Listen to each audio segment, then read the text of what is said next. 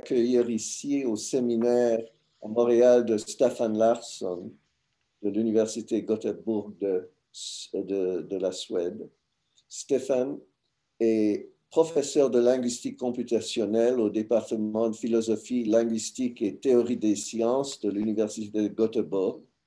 Il est également membre du CLASP, le Centre de recherche pour la théorie linguistique et les études de probabilité, et il est aussi cofondateur et directeur scientifique de Talkomatic, qui conçoit des systèmes de contacts vocaux spatiaux robustes. Ses domaines d'intérêt sont larges. Ils comprennent les systèmes de dialogue, le langage, la perception, la pragmatique, la sémantique formelle, la coordination sémantique et la philosophie du langage. Bref, c'est toute la gamme de sciences cognitives. Son thème est la signification et les classificateurs coordonnés et composés. Just a few words in English. You've already seen the abstract and the bio, so I'll just quickly say that Professor Larsson is professor of computational linguistics in the Department of Philosophy, Linguistics, and Theory of Science at the University of Gothenburg in Sweden, a member of CLASP, the Center for Research on Linguistic Theory and Studies in Probability, and co-founder and chief science officer of Talkomatic, about which he may or may not talk today. His areas of interest include dialogue, language and perception, pragmatics, formal semantics, semantic coordination, and philosophy of language, the full spectrum of cognitive sciences, and his presentation is meaning as coordinated and composable classifiers. Professor Larsson. Thank you very much, and thank you very much for inviting me to the seminar. It's an honor. I've been following some of the previous seminars, and so I'm going to be talking about some similar themes, of course, but from I think a slightly different angle than most of the other talks, from the angle of formal semantics. I have a lot of slides here, and I'm going to skip over them, some of them a bit quickly, but I want to keep them in the presentation for purposes of answering questions and if somebody wants to go deeper into things. And another thing is that there is some technical stuff in here. I will try to explain it in ways that can, because I understand it's an interdisciplinary seminar and not, everyone is deep into linguistic formalisms. I hope I can explain things, but feel free to ask if there's something that's, that you need to know more about. So I'm going to talk about first some introduction, and then this formal framework that I'm working in, TTR. And then I will be talking about these three themes, the classification, coordination, and compositionality.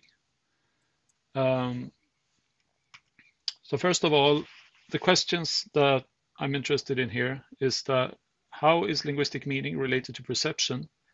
And also, how do we learn and agree on the meanings of the words that we use?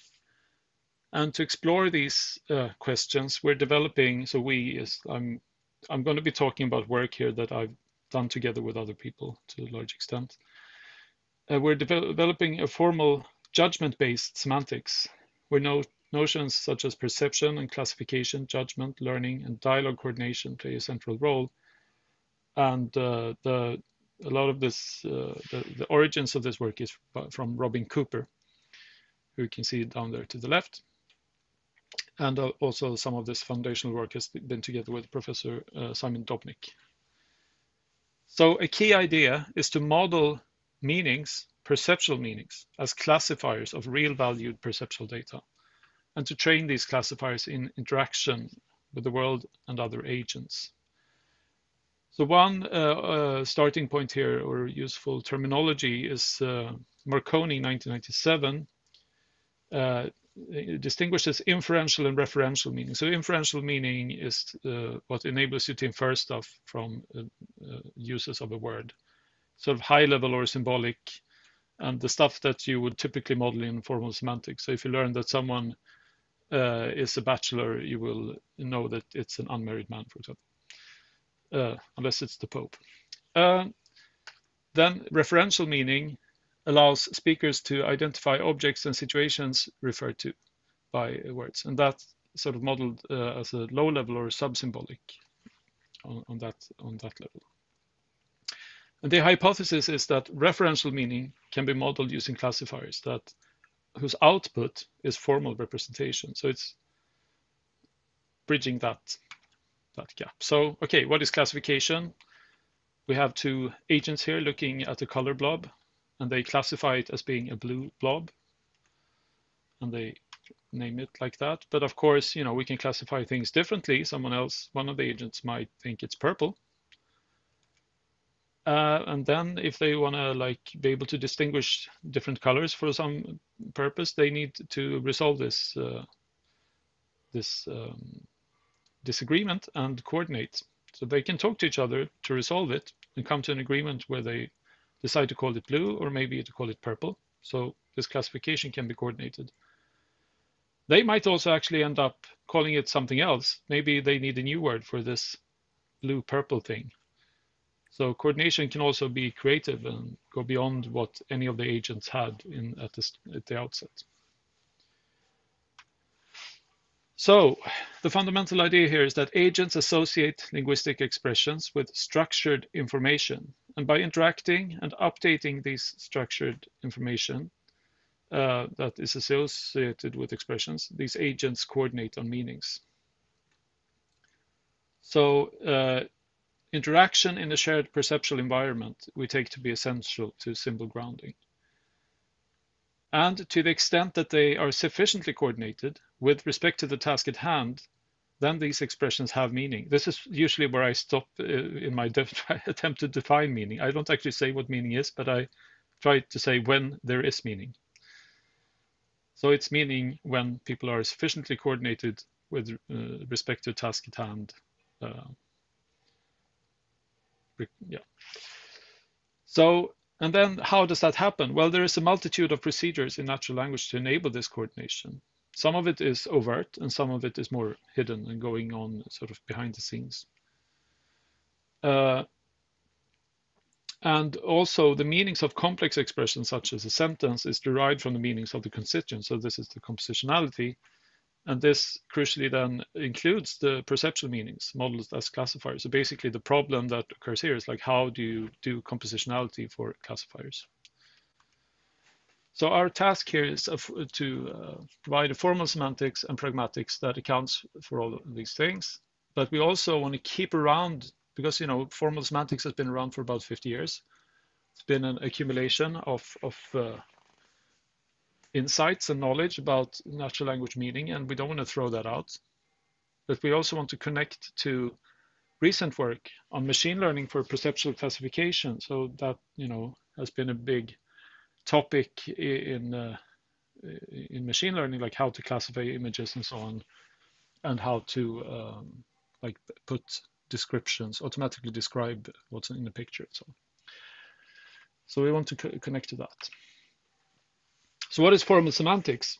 Because I'm not assuming that the whole audience is familiar with that. It's the study of meaning in natural languages using formal tools from logic and computer science, and often with the hope of implementing something in a computer that can actually be useful.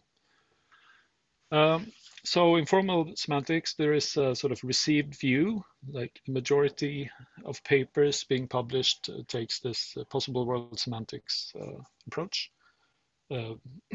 Based on tradition from Montague, Richard Montague in the early 70s, who was the first to try to apply these formal methods to natural language in a sort of systematic way. And one crucial thing in that kind of theory is that meanings of words such as dog is taken to be the extension of that expression. So the set of all dogs in the world. So this double bracket is often used for meaning. So the meaning of dog is going to be a set consisting of all the dogs in the world. That's actually a fairly extreme view on meaning, because you're sort of saying that, you know, that's all there is. There are just dogs. There is no idea of the dog. So as a research program, possible world semantics has in many ways been quite successful. Staffan, we have one, maybe it's premature, but we have one question concerning results showing that the subdivision of categories, boundaries that define the extent of meaning based on coordination via communication is suboptimal. How do you reconcile with the function driven by referential semantics? I think we maybe better return to that question at the end. I think it would be easier. The person who asked it, Mao, agrees that it's premature, and I probably mentioned it. So, yeah, but it's yeah, okay. I'm not exactly sure I understood the whole question, but maybe let's return to that a bit later. Okay. Thank you. So yeah, so I mean, this kind of semantics has been successful in accounting for several things like compositionality, quantification, modality, logical inference, and so on. On the other hand, it's been less successful in accounting for some other things like the relation between language and perception, semantic learning, vagueness. And in a paper from last year, I argued that actually this idea that natural language words or expressions have determined extensions is actually not very feasible. But I'm not going to go into that today. But so what we actually want to model is intentional meaning. So the intentional definition of word gives the meaning by specifying conditions when it can be used. So, or the general conditions which an object must fulfill in order to be denoted by a word. That's Carnap's definition. And this possible world semantics doesn't really do that. It doesn't represent intentional meaning independently of extensions. Okay, so we opt for another approach, this type theory with records, but that still keeps around many of the insights from the possible world semantics. So TTR starts from the idea that information and meaning is founded on our ability to perceive and classify the world. So it's based on this notion of judgments, of entities and situations being of certain types. So now I'm going to go a little bit into technical stuff. If you really don't like that kind of stuff, you can, I hope you will, I'm pretty sure you will be able to follow anyway, but maybe there are some people who are interested in this kind of thing. It's just a few slides of technical stuff. But so the very foundational thing is a judgment that something is of a type. So just write like A is of type T. So that's a judgment. So what are these types? Well, one is type in TTR is in, the type of individuals. And another is real, the type of real numbers and so on. And there are many other basic types. But then there are also complex types. So if you have T1 and T2 be of types, then being types, then T1 arrow T2 is a functional type whose domains is objects of type T1 and whose range is objects of type T2. Now this looks maybe a bit challenging, but it's actually not that challenging, I hope. So TTR has records and record types. So this is a record here. It has labels and it has values. And then this record is of this type, and you have the same labels here. If this object here is of this type, this object is of this type, and so on. And you can see that these things are referring back to these labels. Why is that? That's because we have dependent types. So that's most easily explained by an example. So here's a record where we have a referent, ref, which is an object. We have let's call it a constraint. Two constraints here. They are some kind of thing. Let's not say much about that yet. So this kind of record is of this type, provided that this object 1, 2, 3 is of type int. This S4, 5, 6 is of type man ref, but crucially, this ref here is referring to this label. So this object is of this type, but this type actually involves this object here by referring. Okay, it's not as complicated as it might sound. So, and another technical notion is that of a p-type. It's like a proposition, like the content of an assertion. So you can construct types from predicates. So actually, this is a type. So predicates like run or man. And yeah, it's corresponding roughly to propositions of first order logic. And the fundamental type theoretical intuition is that something of a p-type, p, so that's a predicate, and then some arguments, is whatever counts as a proof of that p-type. So here you can say that S456 is a proof that this object 1, 2, 3 is a man.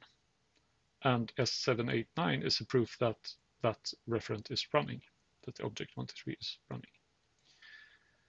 So now we're just using this S thing here. We're not saying anything what is a proof. Actually, we'll see later how low-level perceptual input, like information derived from perceptual organs or technologies, can be proofs that were included in proofs. Okay. Okay, final technical thing. You can put types together. You can merge them. It's basically like conjunction. So if you have T1 and T2 be types, then T1 meet T2 is the me type.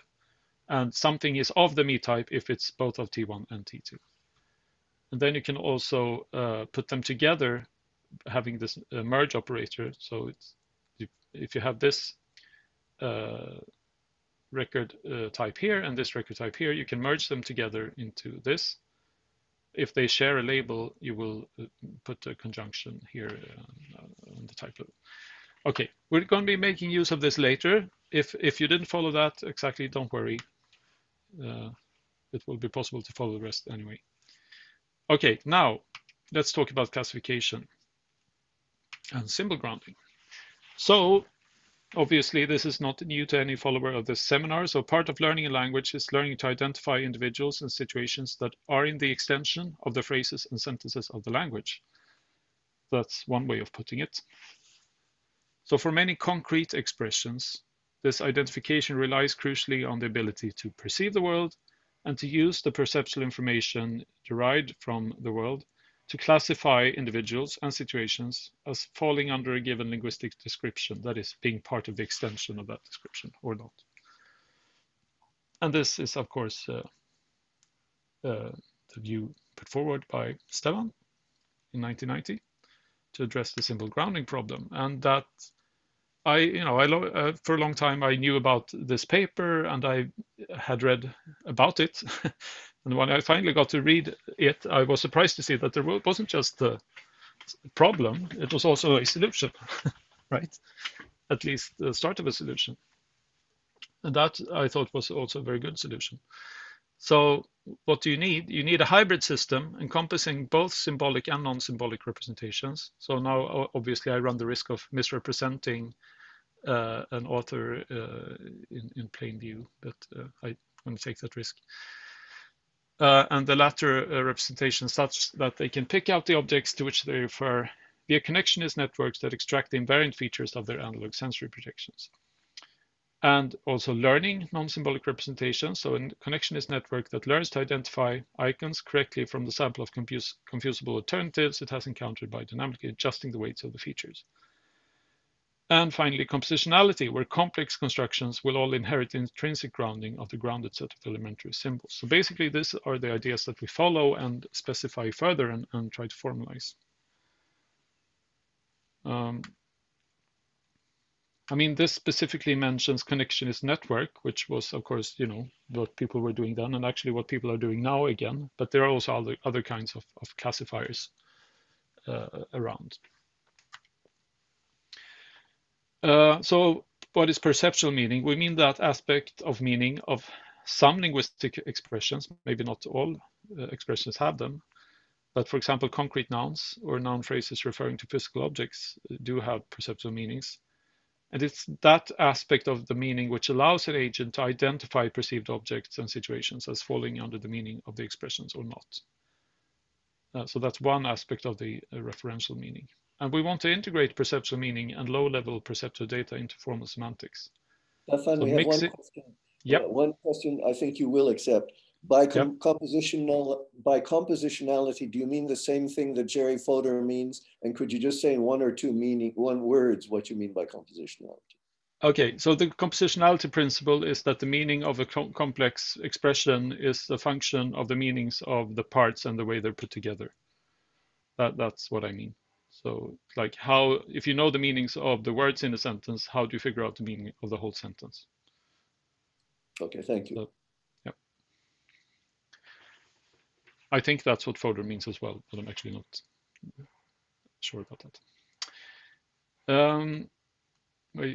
Yes. Yeah, so we want to mix this high level and low level stuff to have such a hybrid system as proposed.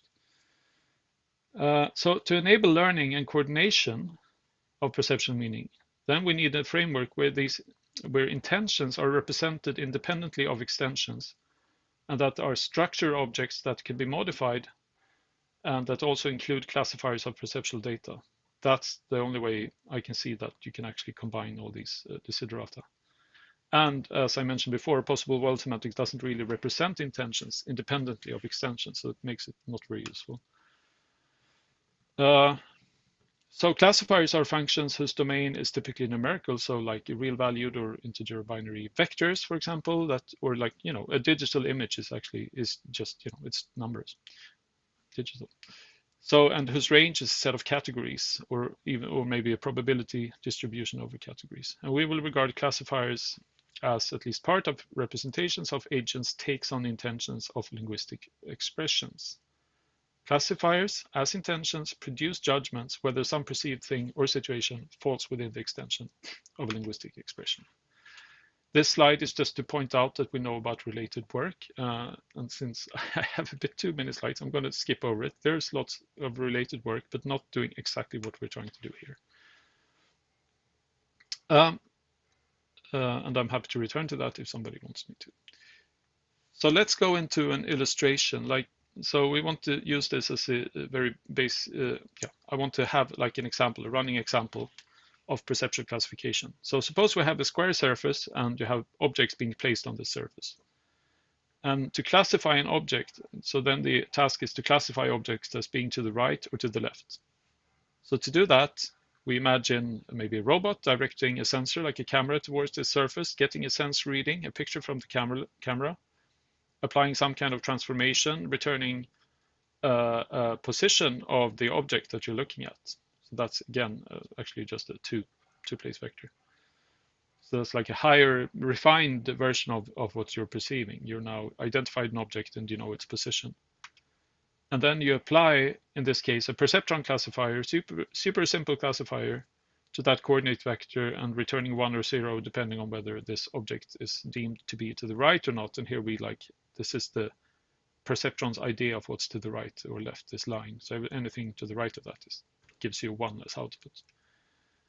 Yeah, so the perceptron is here used as an example of a classifier, but this account is general and you can basically use any kind of classifier.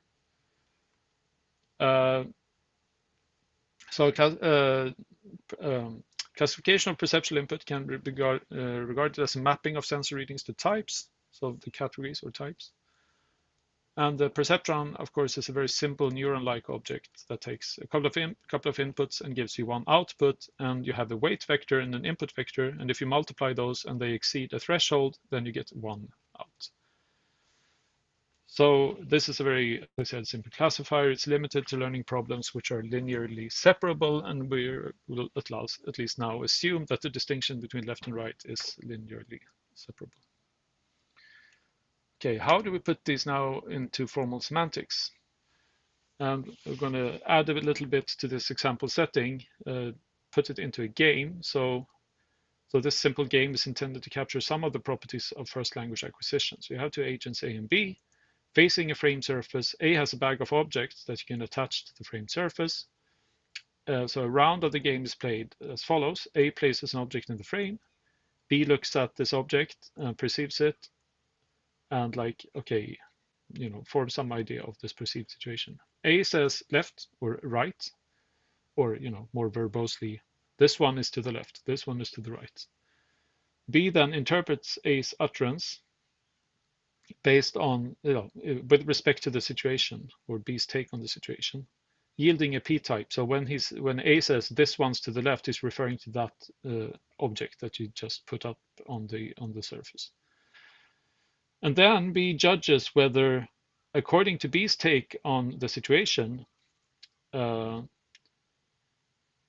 is of that type, so that, you know, is it actually to the right according to the way B sees it. If it's not, then B here, being sort of the student, assumes that A, the teacher, is right and defers and says, aha, oh, it was to the right, I didn't realize. And then learns from that. Otherwise, B says, okay, and they proceed. Okay. Super simple, but enough to illustrate some basic points. So in first language acquisition, training of perceptual meaning typically takes place in the situation where you have a shared focus of attention. So we're going to limit the analysis to that kind of case for now. And we assume that the dialogue participants are able to establish a shared focus of attention. So this is something that infants can do quite early on. We assume that some simple sensor collects sensory input from the environment, getting a real valued vector, and we assume that this sensor is in fact oriented towards the object in the shared focus of attention. And we represent this then as a record. So here's our situation represented as a sensor reading, this position vector, and this focused object, object 45 in this case. Okay. So this position sensor just returns the two-dimensional vector representing the position. So in S1, B sensor is oriented towards an object 45, and the SR position sensor returns a vector corresponding to the position of object 45. Now we can formulate the classifier as a function with a TTR type. And in fact, instead of a Boolean output like 1 or 0, we're going to have a p-type as an output saying whether the object is to the right or to the left. So we have a function that takes a weight vector and the threshold. Those are the parameters of the classifier. It takes a situation where you have a focused object and a sensor reading, and it gives you back a type. So if you have the parameters of this type and you have some record of this type reflecting the situation you're in, then this classifier, taking those as arguments, is going to tell you that this object, which is the value of this field in this record R, is to the right if the sensor reading multiplied by the weight vector exceeds the threshold. That's the typical perceptron condition. Otherwise, it's to the left. So this function here is defined outside TTR. In fact, that could be an arbitrarily complex computer program or deep neural network or whatever you want. Here, it's very simple. Of course, also, other classifiers could be non-binary. That's not, if that's just an accident of this example. You could have like a fruit classifier that has many different possible output categories. Okay, to set up sort of a little bit of machinery here to get the formal semantics going, we're going to assume that we can represent meanings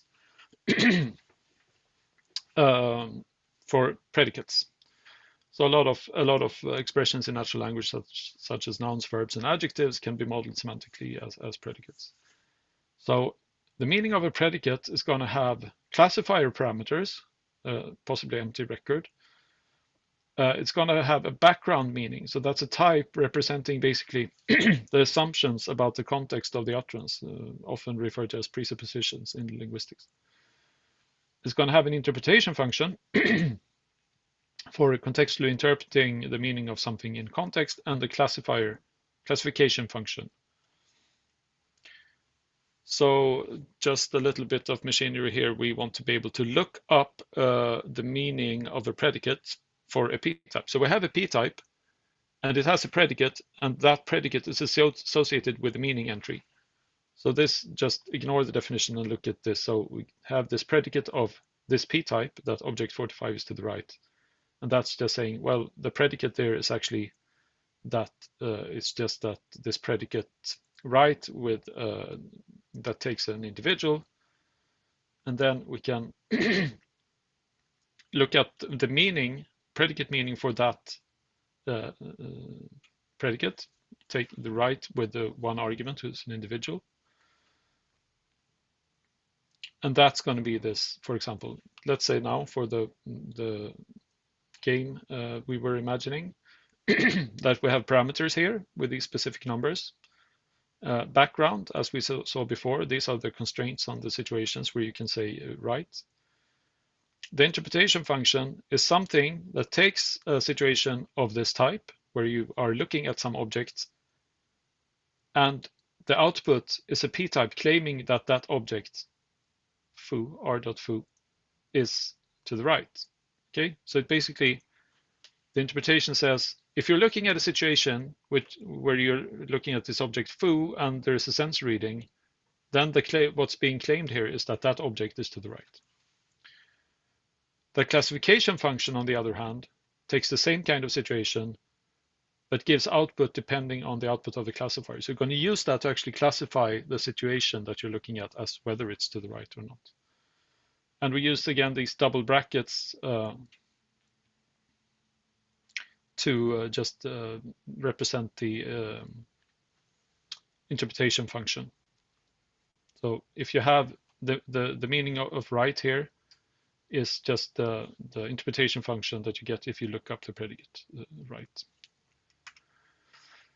Finally, we define the classifier related to, so we want to be able to take a p-type, like saying that something is to the right, and look up the classifier that's involved in that.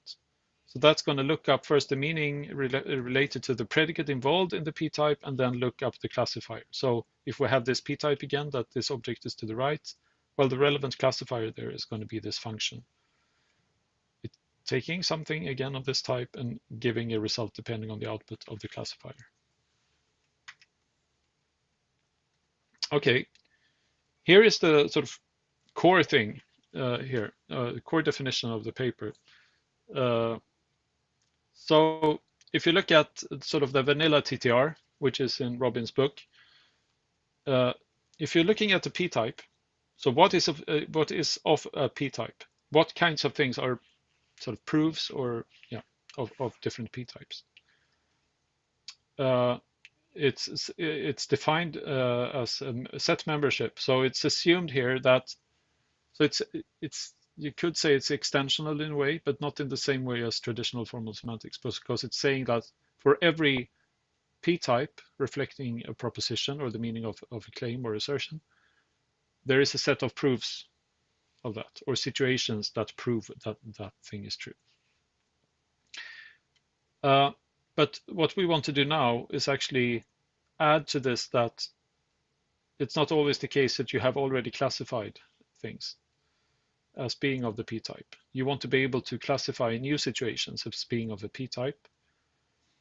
So then we say, well, if you have a p-type T and you want to check if a situation is of that type, then look up the classifier corresponding to that type, apply it to that situation. And then if you get back that type, you can then, then the situation is of that type. So you can make new judgments using this classifier function. You can also have these keep around this witness cache of previous situations that you judged. But this puts the classifiers at the core of TTR and at the core of the formal semantics. I realize that this might be a bit abstract now. So let's look at a concrete example how it actually works in this game setting. So assume that our agent A places an object on the surface and says that one's to the right, or just right. So here's the object. Agent B watches, getting a position sense reading, 0.9, 0.1, so 0.9, 0.1.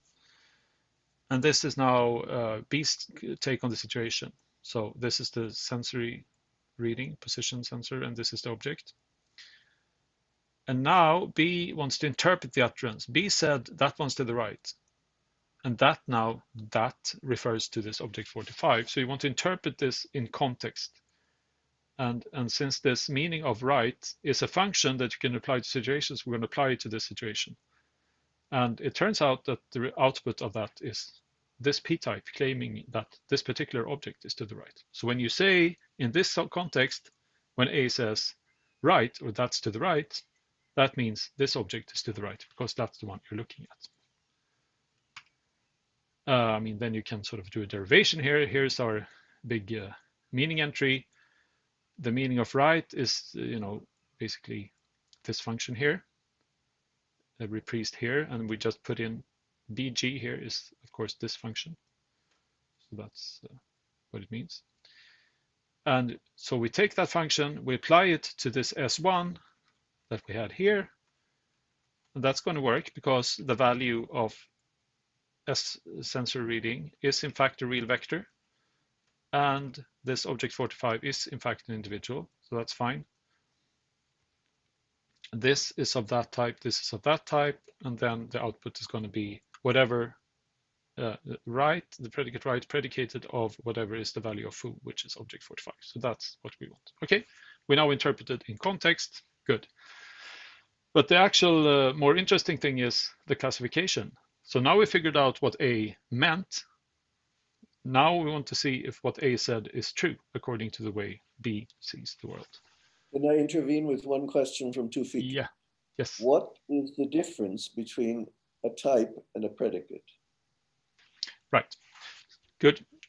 So a predicate is something like right. But a type here, a p-type, is that a certain object is to the right.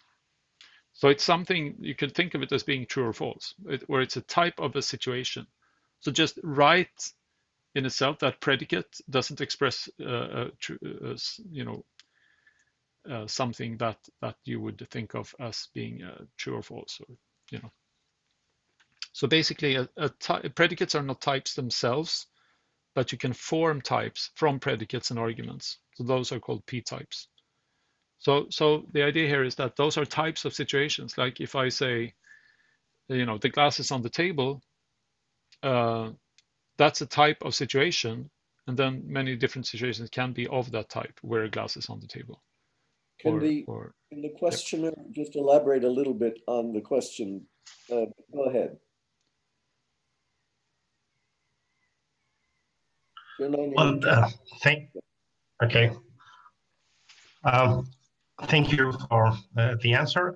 I would like just to, as you know, there are a lot of definitions for predicate, and we can say that a predicate is a component of a phrase that brings together a lot of objects that share the same properties. For example, red between brackets, X may be tomato, maybe meat, and we can look at predicate as a type as well.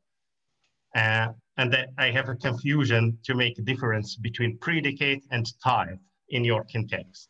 Thank you.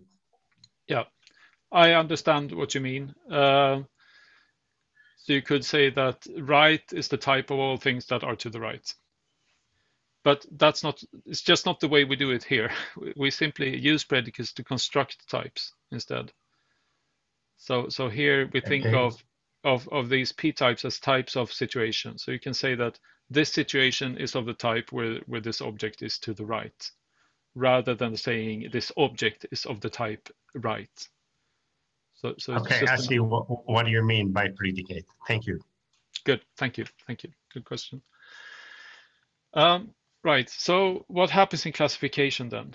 Again, this looks more complicated than it is, I think. So now we want to see if the situation that we have here, S1, is of the type that's expressed by this claim. So A claimed that one's to the right.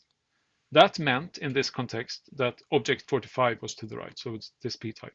Now we want to see whether this particular situation is in fact of that type, where object 45 is to the right. So we want to see if this claim is true, as it were. Whether S1 provides evidence that object 45 is to the right is another way of putting it. So we said that for a p-type, something is of the type if you take this classifier that you can extract from the p-type and apply it to that situation, and you get the type back. So now we have this particular type, right, object 45, and we know that a situation is of that type if we can take this classifier, this thing we had so before, apply it to that situation and get this type back. So let's do that. All right, now I got into this. Just a second.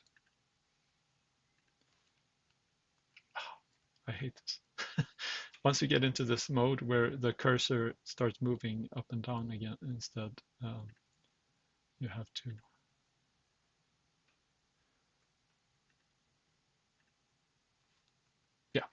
no, we're not back. Okay, I'll just go into that mode.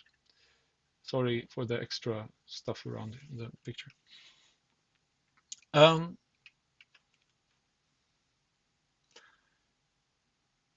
Right, so let's check that. So now we take this function, which was the classifier function related to right, and that's this thing. So it takes something of this kind of situation that we saw, and then it returns whatever you get when you take the classifier, apply it to the parameters that we had and this situation that we're looking at. And we apply this function, so that's a lambda abstraction over R, and we're going to basically instantiate R with this particular situation that we're looking at. And when we do that, we get this. So this is calling the left or right classifier, with the first argument being the parameters again, and the second being the situation. And that will return, according to the definition, right object 45 if you multiply this number with, or this vector with this vector, and it exceeds this threshold, and in this case it does, so you get that result. So S1 turned out to provide evidence that object 45 is to the right. So here we see how this propositions as types of proofs works. So the situation S1 is proof or evidence of the p-type right object 45, which was expressed by uttering right in this situation. So this is what happens in the dialogue. Right. Okay. Now it's a bit unfortunate. I realized that this right can also be taken to mean many other things. It's ambiguous, but here it means that one object is to the right. That's the basic, that's like the core stuff here. That's what we build all the other things on top of. And I now realize I have like much less time than I had hoped. But so I will simply go through basically what I take to be the most important things for the rest. So one thing is that this is very, on or off, like it's true or false, or it's of the type or not of the type. What you really want is to model vague concepts, because most or all concepts in natural language are vague. So I've done work together with Raquel Fernandez, where we formulate a Bayesian noisy threshold classifier for vague concepts in TTR, and it's also context sensitive because you need that with a lot of concepts like tall for a skyscraper for a human, etc. So in this case, instead of a binary judgment, the classifier returns a probability distribution over p-types. And to do this, we have a probabilistic version of TTR, prob-TTR. And there's a paper about that. We're actually still working on improving and developing that further. And Robin just posted an implementation the other day. I haven't had time to look at it yet. So this is how things look there. Basically, you have a noisy probabilistic threshold. But let's not go into details, but you get probabilities instead of categorical judgments.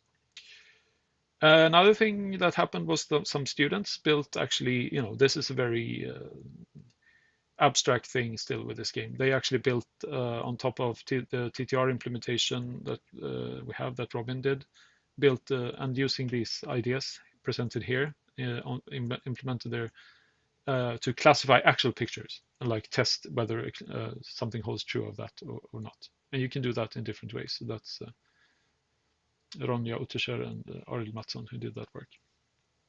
And then you have like, you have an actual image, JPEG, and you have like a frame, and you can then classify that as being of a type. So it works in sort of more real life cases as well.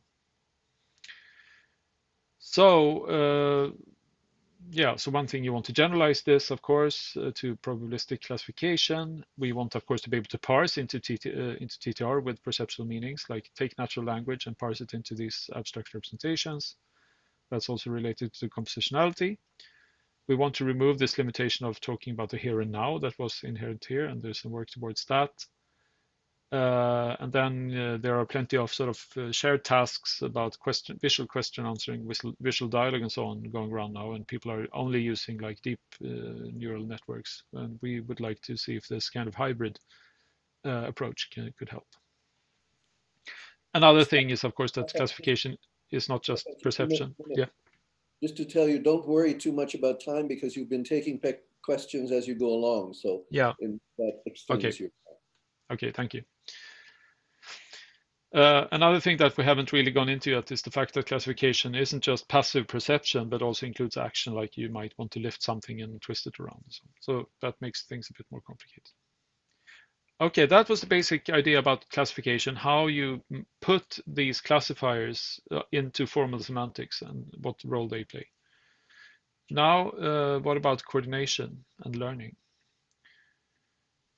So we've been working with this idea of semantic coordination for a while, and that, of course, takes its cue from work in other fields. So in psycholinguistics, for example, people have been working on alignment, showing that agents negotiate domain-specific sort of micro-languages for the purposes of discussing whatever particular domain they have at hand. And this is often, in everyday language use, not very salient to us because we often talk about things that we've talked about before, and then we already know more or less how to talk about it. But when we talk about something we haven't talked about before, or we talk to someone who we haven't talked to before about the thing, then you actually are doing this kind of negotiation and coordination.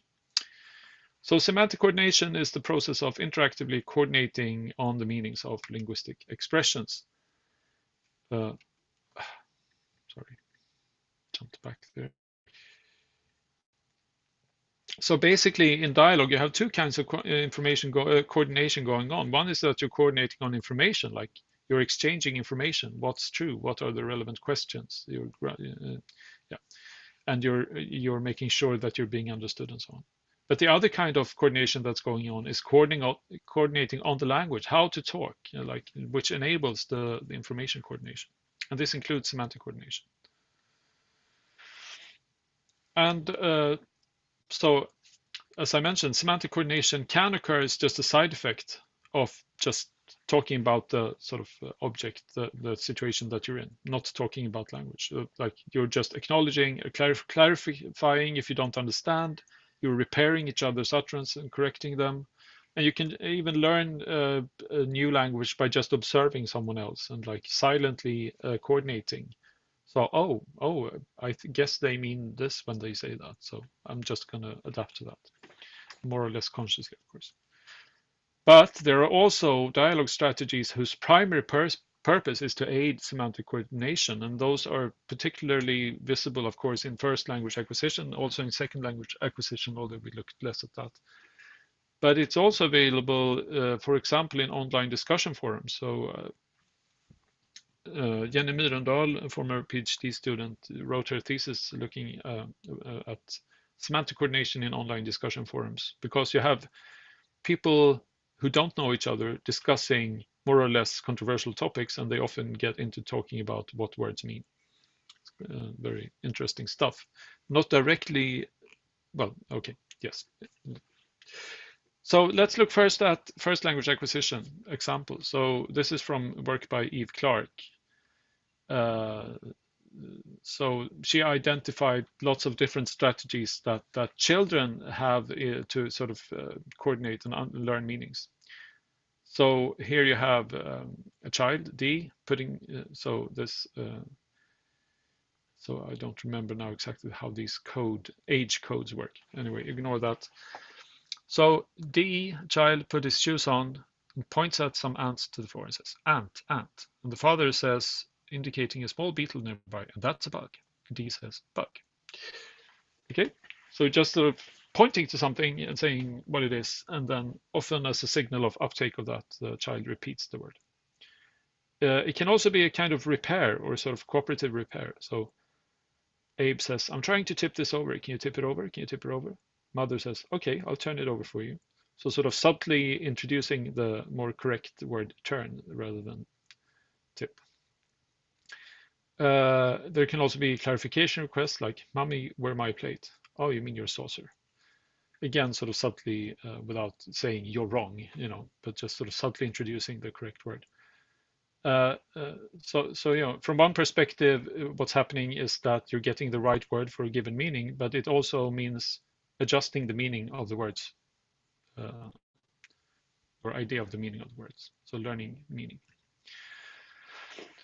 You can also do more, you know, confrontational strategy, like Naomi says, birdie, birdie, not a birdie, a seal. So again, you would expect Naomi to learn something from that about the meaning of bird and seal. And they can even be just bare corrections, like mittens, gloves. So we've done some work on this kind of acquisition in TTR a few years ago now.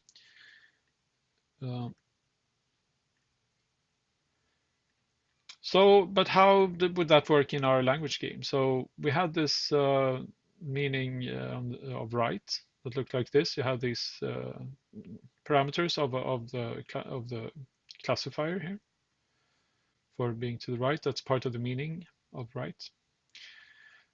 Let's now continue with the game. Now, this time, A puts a new object here, okay, and says right. This one's to the right as well. So this gives a new sensor reading. These are the new coordinates. It's also a new object.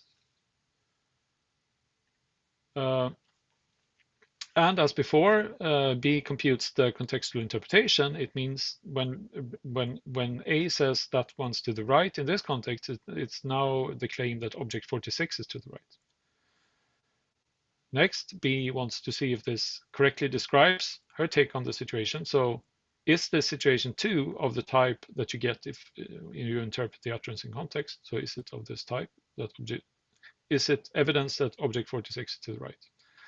And if you go through the whole derivation as we did before, it turns out, no, this time it's actually to the left. So the left to right classifier now returned that object 46 is to the left. And we can see that because it's to the left of this dividing line between left and right that B takes to be, you know, the meaning of left and right. So A's utterance doesn't correctly describe B's take on the situation, but B is learning and trusts A to know better. So B will learn from this by updating the weights used by the classifier perceptron, and then you can just use there is a standard perceptron training rule, and any kind of classifier or classification method or deep neural network has different ways of updating the network based on observations. So basically you compute like a vector corresponding to taking into account the target output, the actual output, and the input. So this is what you perceived, this is what the teacher said, this is what you thought. And then you compute an update based on that. And I'm not going through the details of that, but it's going to end up updating your weight vector in the meaning of right. So now that's how you see that something changed as a result of learning here. And that, if you make it into a picture, means that you move this dividing line a bit to the left, and now this object is actually to the right of that line. So now B said, aha, indicating that B learned something. Okay, so this is asymmetric, of course. B is learning from A. But when humans interact, when adult humans interact especially, they mutually adapt to each other's language use on multiple levels, and this is evidenced by the work I cited before from psycholinguistics. In fact, it's quite easy to alter this game to illustrate coordination directly. You just make A and B switch roles after each round, and that means, you know, well, in the kind of asymmetric version we were looking at, B will ideally end up with the exact same meaning for right that A had at the beginning. But if they are learning from each other, then they are probably going to end up with a meaning for left and right that's different from what any of them had to begin with.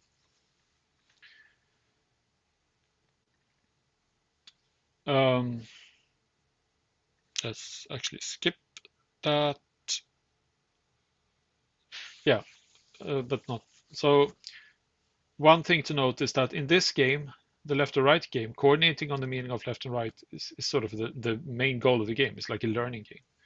But of course, it could also occur as a side effect of doing something else. Maybe you have a game where you need to give me the left cup, give me the right cup. Oh no, that's not the left cup.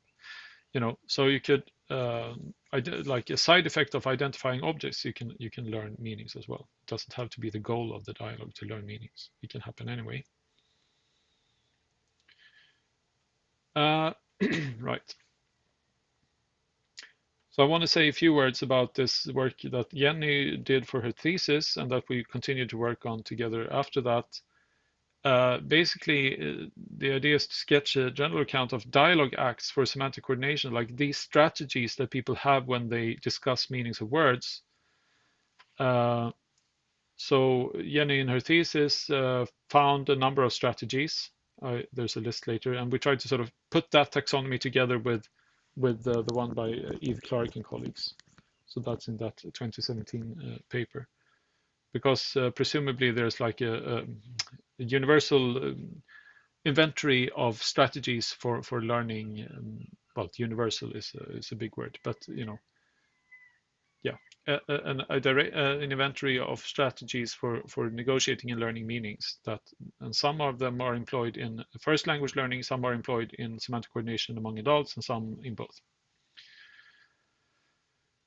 And we also want to connect those dialogue acts, or these different ways of doing negotiating meanings, with updates to the meaning representations, like we did now with the classifier. Yeah, so what Jenny observed was that people engage in these word meaning negotiations. There's a trigger word that they start discussing, and then they can either be cooperative and end up, okay, now I understand what you meant, or they can continue to disagree because there's some kind of something at stake that you don't want to lose. Like defining the words is part of winning the argument, and then those discussions can go on forever. So the kind of taxonomy that Jenny was looking at was, okay, so you have something called expecification or just explication, where you basically provide some kind of definition. Or you can give examples, exemplification, like providing examples. And actually what we saw in the left or right game was, in a way, providing examples. This is an example of being to the right. This is an example of not being to the right. You can also contrast the word with another word. This is not to the right, it's to the left. You can just oppose, like, no, you're wrong, that's not to the right. You can ask for clarification, and you can endorse word. You can just use a certain word to show that you're endorsing using it, and that's often done in sort of political context, like political arguments. You use a word that has certain connotations to signal yourself. It's part of winning the argument. And Bill Noble is working on continuing to develop this, his PhD student of mine now, developing this kind of taxonomy further. I'm going to skip a little bit here again. So what we want to do with respect to coordination is to work out then a general and reliable taxonomy or annotation schemas for semantic coordination strategies in general, and relate that to updates to meanings in a way that works both for high-level inferential meaning, so that can include giving explicit definitions, but also for low-level referential, including perceptual meaning, like the kind of thing we saw in the left to right. We also want to be able to automatically detect semantic coordination strategies in dialogue, and also, of course, enable artificial dialogue agents to participate in semantic coordination in dialogue. So yeah, that's where I can mention Tokimatic, I guess. So, a well-known problem with dialogue systems is that they only know the language they've been programmed or trained. They can't learn new language by talking to people, and that's what we do all the time. So that would certainly be a big help if like, say, you have a household robot somewhere in the maybe not too distant future that you want to tell how to do different things, and you have to explain to it and make it understand what you mean when you talk about, like, cleaning different parts of your home or whatever. So Another thing is that, of course, word meanings don't exist in isolation. They hang together in larger sort of structures or semantic systems that encode a perspective on a situation and an activity. And that is sort of, now we just looked at these words in isolation. So changing the meaning of one word is going to change the meaning of another word. In the left or right game, it's obvious. Like if you change the meaning of left, right, you're also changing the meaning of left. So that needs to be taken into account. And we didn't say much about that yet. Another thing is, of course, how do agents figure out, like if you say something and the other person indicates more or less explicitly that there's something wrong with your utterance, that's not how you should use that word. You don't have the right idea. Right, that's actually another problem than the one listed here. But okay, so one thing is like, how do I figure out what was wrong with my my meaning, sort of? A part of that is to figure out what classifier you train for a given word. How do I even know that right is about position rather than color? So that's, and there are various clues like how children do that. One thing is you can know, like have ontological knowledge. You know what kind of thing something is. Like, yeah, you can even be told that red is a color. But you can also learn this from interaction more subtly. And like there might also be biases, like infants have a shape bias, so they are biased to take words to refer to shapes rather than colors initially. Yes. Could I suggest maybe, as I said, you had more time, but to make this, to use this remaining time more economically, leave aside the details, the papers can be read, and give the generalities that might be useful in the 20 minutes of discussion that we still have left. Yes. Let me then skip to compositionality. That's my last point, and try to go over that. Yeah, so here's a quote from you. I just want to emphasize, I have these quotes in my talks, not just when I give talks here.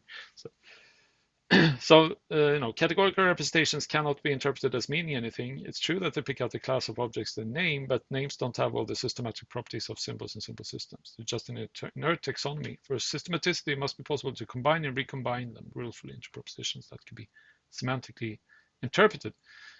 Yeah, so if we have something that doesn't just have one word, like right, if we have several words that have perceptual meanings, how then do you put them together? And let's just take this left and right game and add like upper and lower. So now we have, okay, here's the meaning of right, here's the meaning of upper. It calls an upper or lower classifier instead. So if someone says upper right, it's to the upper right. Well, then we can just combine the meanings of upper and right using this merge operator. So it's just going to basically, you need to be classified as being, you need to merge, you need to classify both as being upper and to the right. So that's a very simple kind of compositionality. It's basically just conjunction. Like upper right means upper and right, like this. Okay, so if it's upper and right, it's here. That's not very problematic. However, there are other more interesting cases. Like what if you say it's to the far right, not in the political sense, in the position sense here, geometric sense. That doesn't mean far and right, right? It means far somehow modifies right. And you can model that here by, and I'm definitely not going into the details here, but basically the meaning of far is a function from a meaning to a meaning. And what it does is to change the threshold of, so if you take right being this, and then you take far right to provide a new threshold, it increases the threshold, thus pushing the line here to the right. So if right means this, then far right is going to modify that classifier into a new classifier looking like this. So that kind of compositionality is more challenging, right? And then that can be presumably become quite complex when you combine different modifiers like that. So to cover compositionality, you need to not only cover this kind of simple intersective compositionality, like upper right meaning upper and right, but also this what I call non-intersective compositionality, where you have more complex relations between the meanings. You also want to be able to account for learning perception meanings, vagueness, and if you're into computational stuff and want to build robots, you want to be able to use the best classifiers and make it work with them. Yeah, so skipping over a few slides here. So far, we haven't seen any account of compositionality for perceptual meanings models as classifiers that satisfy all the desiderata, and even the one that I showed now is not great because, well, it fulfills everything except you can't really use it with these deep learning classifiers because there you have you can't like manipulate parameters of those classifiers in a way that you understand, because by definition the weights in those networks it's very hard to figure out what they do. So it's hard to know how to modify them. We have some ideas toward the solution there, but we haven't published that yet. You can also think about how compositionality and learning interact, because if no, that's not to the far right. Well, is that because it's not, I have the wrong meaning of right or the wrong meaning of far? Hard to know. And how can you use definitions in learning compositional meanings? Like how can you learn, rather like this, if you give a definition, that can be used to learn a new meaning, but then you need to understand that definition. That definition is going to be a complex expression that you need to interpret compositionally. To conclude, we described work on formal semantics for perceptual meanings, meaning coordination and compositionality for perceptual meanings. And hopefully the message came through that TTR is well suited to modeling agents that coordinate on informational language, including perceptual meaning, and also that there is still a lot of work to be done. Thank you for listening. Thank you very much.